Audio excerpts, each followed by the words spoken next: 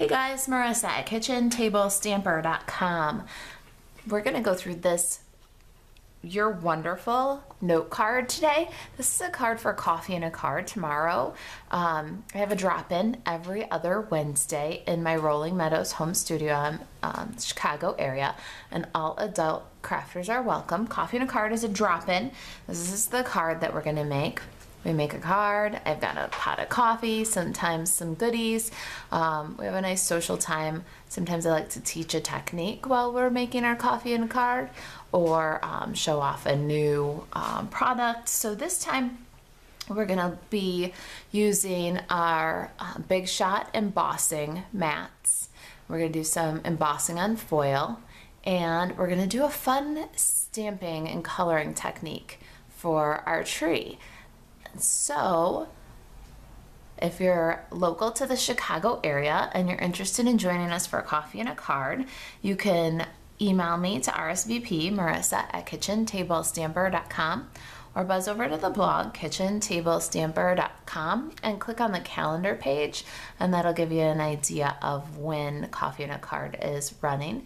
It is a drop-in, but if you RSVP, I know better how many materials to prepare.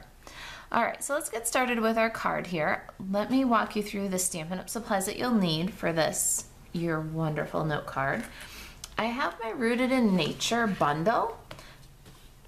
We're getting to that time of year in the Stampin' Up! Annual catalog where the bundles will be unbundled even if they don't retire. So Rooted in Nature and Nature's Roots framelits are available right now through June 3rd with a bundle discount where you can buy the stamp set and the framelits together and save 10%. So we'll be focusing on a lot of the bundles here as we wrap up the annual catalog, because the bundle discount's a really nice little perk, but it's only offered in the first publication in which the products are offered. So Nature's Roots framelits, Rooted in Nature stamp set. I've got my, I pulled out my Stampin' Pad in Basic Black. You can use Stays On for this, or Memento, but I'm still really in love with the Stampin' Up! Basic Black, so I'm going to use that one. I've got my Big Shot embossing kit here. I've got the embossing pad and the blue mats you'll need for this technique. I've got some linen thread and my copper foil sheet. Now I just got some scraps of those two little embellishments. Let's see here, what else do we need? I've got Stampin' Right markers in Basic Black, Old Olive, and Granny Apple Green. The pieces for my card will be on the printable project sheet, so you don't have to jot down the measurements. You can just click over the links below the video if you're watching on YouTube in the details. When you get to the blog, the link to print the PDF is always embedded right under the embedded video. All right, so you don't have to jot this down, but you can if you like. I've got a Whisper White card base, and this card base is 8.5 by 5.5, and I've scored it at 4 1/4. And I'm using the lightweight, the regular Whisper White cardstock, not the thick. It's not a very heavy card, so it's gonna work just fine with the Whisper White 8.5 by 11 cardstock. If you'd like to use the thick cardstock, you can. Go right ahead. Now, I've got a scrap of Whisper White, and any scrap will do. It's for stamping and die cutting our tree, so you're gonna probably want like 2.5 or 3 by 4, 2.5 by 3.5. It's just for stamping and cutting.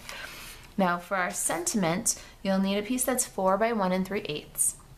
And my designer series paper is from Needlepoint Nook, and this one is 3.5 by 1 3/4. Okay, I think that covers the supplies that you'll need. Let's do some stamping here. I'm gonna stamp this background. So we're gonna randomly stamp with different leaves from Rooted in Nature. We'll stamp off the edges, so we want to protect our surface. All right, I've got my basic black ink, and I'm going to start with this 3-leaf image. And what I'm going to do is fill in kind of enlarged triangle pattern, and this will kind of give you a base for the random. So I'm going to stamp at an angle from each other and then complete the triangle.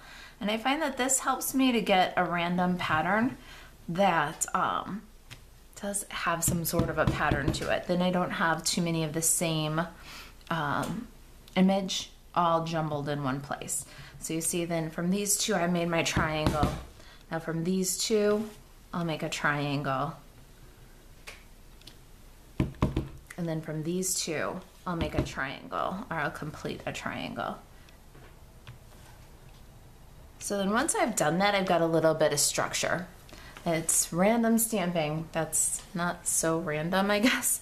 Now I'm gonna fill in with this little, I don't know, it looks like a little ginkgo leaf or something. And I'm gonna do the same kind of idea where I'm aiming for that like triangular placement, but we're also taking care to rotate the stamp each time and really try to fill in kind of closely. I want a pattern that's really filled in very close. So I've got my two, and to kind of complete a triangle, I'd put another one maybe here, and I want to make sure that the stem is rotated. It's not going the same direction every time I stamp it. And then now from these guys, to do something that's kind of triangular, I'm going to go off the edge here. And then from these two, to do something that's kind of triangular, I'm going to fill right in this little space here. So I really find that this kind of imagining triangle placement really helps me to fill in. And then I'm probably going to come back to each of these leaves to finish filling in, but now I'm going to take this sprig and I'm going to get the little sprig in here.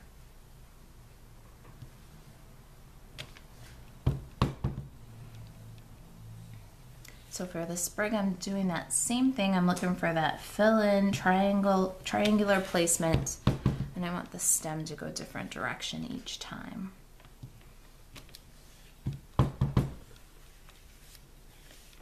Does that help? Is anybody else a little bit intimidated by random stamping?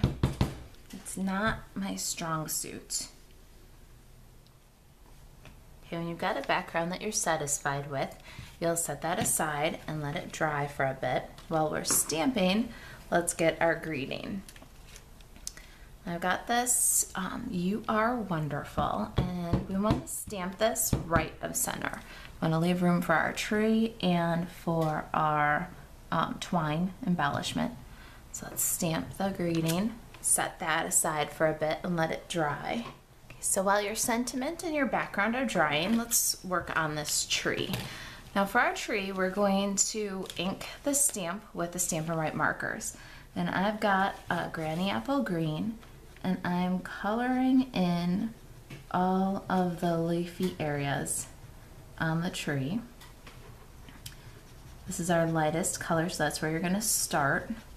You can layer the basic black and the old olive over the Granny Apple without any trouble. So you always start, when you're doing a technique like this, with your lightest color first. Then we'll take our Granny Apple Green, and we're just going to run a little bit of the Granny Apple Green along the bottom edge of some of these little leafy branches. So now we've got two-tone effect. Then we're going to use our basic black Stampin' Up marker and get the trunk of the tree, but then don't forget to grab these little areas right here where the trunk shows through the branches. Now you'll huff on the image, and that just activates the ink and stamp. So we've got this great multicolor image, but let me show you that stamped image compared to my finished image, because we're still going to add more texture and leafiness to this treetop.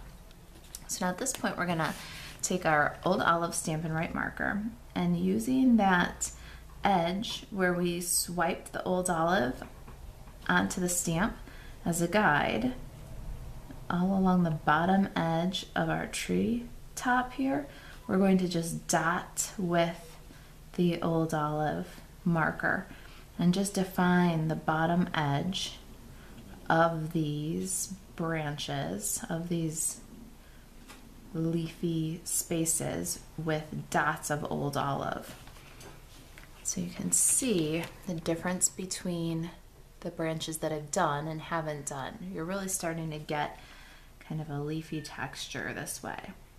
So you just keep on dotting all the branches on the bottom edge to make kind of a shadow underneath. All right, so I've done my Old Olive dots. Now I'm going to go through and just mix in some Granny Apple dots. Now I'll go up a little bit higher with the Granny Apple dots, and I'll also go directly over the Old Olive dots. And when you do that, you'll see shades building as the Granny Apple ink kind of reactivates the Old Olive dots that you're stamping over, and they blend a little bit. It's really going to give your tree a lot of life. Takes an extra minute, but it's really so worth it when you get that texture, that beautiful natural texture against the crisp black and white background.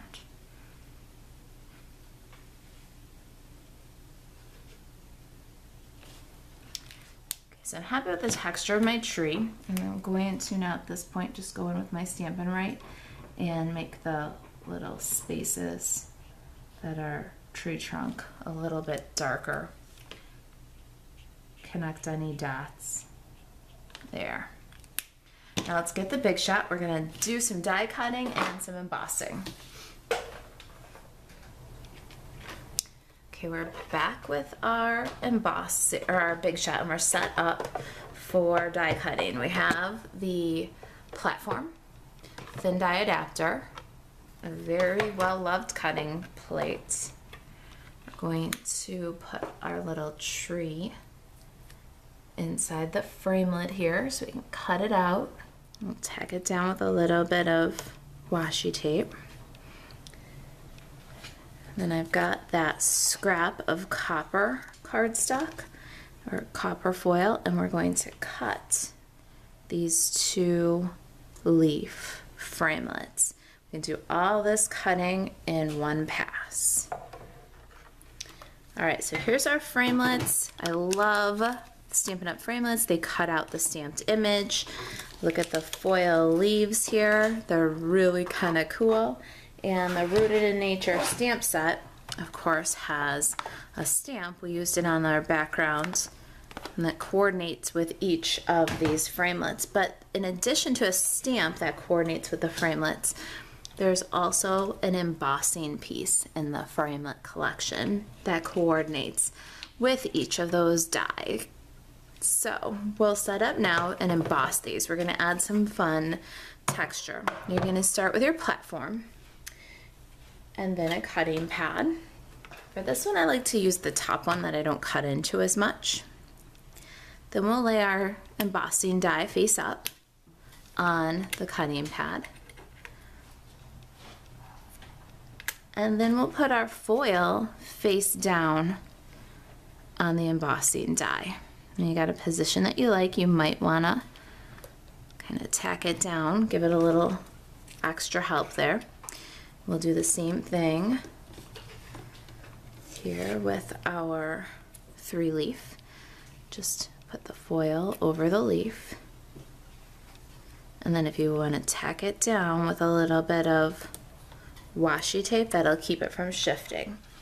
Now on top of that, we're going to lay our blue embossing mat. And then our embossing pad. And we'll give that a crank.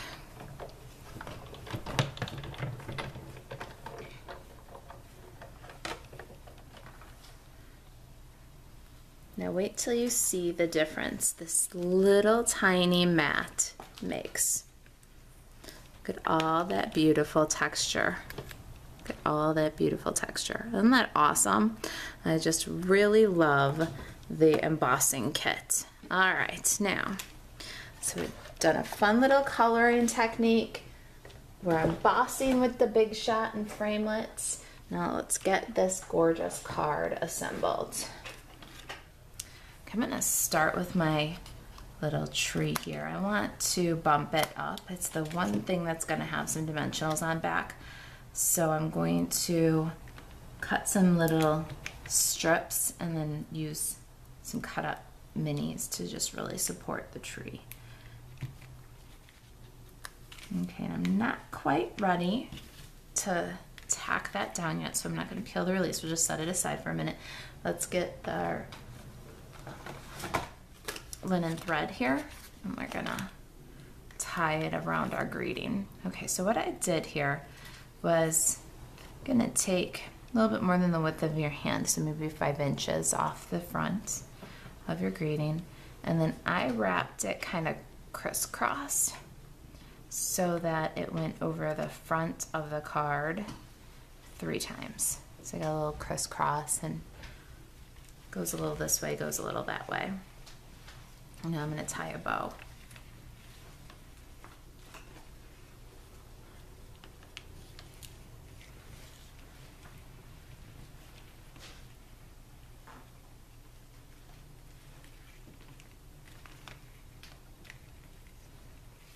Linen threads the way I like it, trim off the excess, and then we're going to adhere to the designer series paper.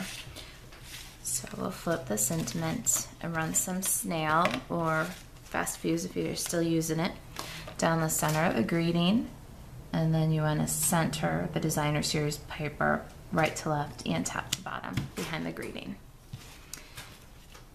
Next up are these leaves, and what I did with them was add a little bit of dry adhesive on the stem end of the leaf. Not much, just a little bit. And then I placed my leaves out the bottom so that I could see all 3. You want to make sure that it stays within the bounds of your card. If it's too far kicked out to the left-hand side, it's gonna go off the edge there. I think that looks pretty good. And then what I want to do is kind of dry fit in my second leaf, and I'm looking for kind of a diagonal line there. I like that placement. So let's grab some dry adhesive, and again I'm going to go all the way across the back here, and then a little bit on these leaves too. Oh no, I'm out of snail. I'm out of fast fuse. Let me get my snail here.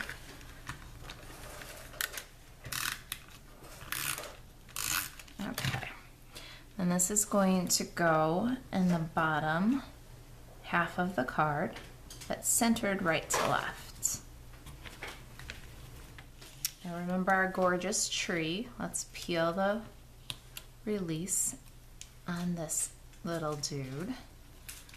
And then we're just gonna pop it up so that it does not cover the "you are" in our greeting. Just have to watch the placement of our sentiment. There it is. You are wonderful. I hope that you had fun, learned a little bit about how to use the Big Shot embossing mats, maybe a fun ink and coloring technique there with the tree. If you've got any questions about the project, the techniques, classes in the Chicago area, if there's anything I can do to keep you crafty, email me, marissa@kitchentablestamper.com. If you'd like to purchase the supplies that we used, you can shop 24/7 at marisaalvarez.stampinup.net. Thanks for watching.